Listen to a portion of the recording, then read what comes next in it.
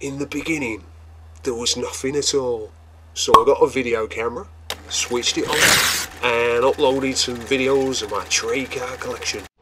Welcome to the Perfection Selection, a Cream of Cards TV. Let's debunk a few myths. So, how do we go about finding the oldest Charlie Chaplin trade card where there are no convenient movie card guides pointing the way? Well, we could just rely on what other people say, like the eBay seller who tried to make out that these two Smith's Chaplin cards were what you call rookie cards. Of course, there are little warning signs that suggest otherwise. Many of the earliest movie star cards tend to prominently feature the names of the movie studios they were currently working for. Surprise, surprise, no movie studios are mentioned on the fronts of these two Smith's Chaplin cards. Also, perhaps because the movie or cinema star was a relatively new phenomenon at that time. Remember, Florence Lawrence is widely considered to be the earliest movie star because she is allegedly the first actor/actress to be promoted in her own right in 1910. So it's hardly surprising that the word star rarely appears on the backs of the earliest movie cards, unlike on these two supposedly rookie Chaplin cards.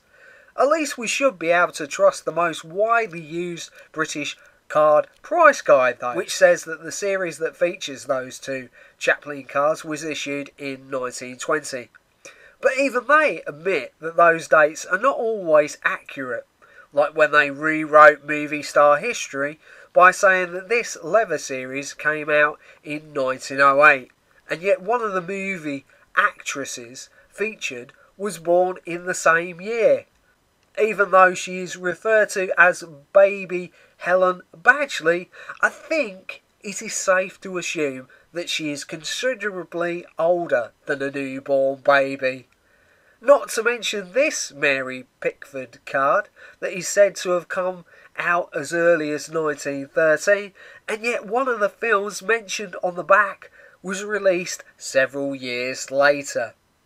Did she have a time machine, perhaps? Then we have these Chaplin cards, which are in fact printed on fabric and were issued by Thiemens. An eBay seller proudly announced that a card similar to the one on the right, showing Chaplin how he is, or was Chaplin's first ever trade card. Now it does tick one huge box. The movie studio is mentioned on the front, and of course he released his debut film with Keystone Films in 1914, but unfortunately this card series also features two other Chaplin cards that mention a movie studio that he worked for a year later in 1915, suggesting that this series came out in that year or after. But then we have this card, when they were obviously still trying to figure out what stage name to settle on, that we know came out around 1914, since there was an actual 1914 publication that is perhaps the earliest film industry yearbook, which features an advert promoting that pioneering movie trade card series and the confectionery products that they came with, Cinema Dainty. Except life's not quite as straightforward as that, because there seem to have been two parallel card series, both featuring the same movie stars but in a slightly different format, and on the backs advertising two different confectionery products, Cinema Dainties and Moffat Sweetmeats.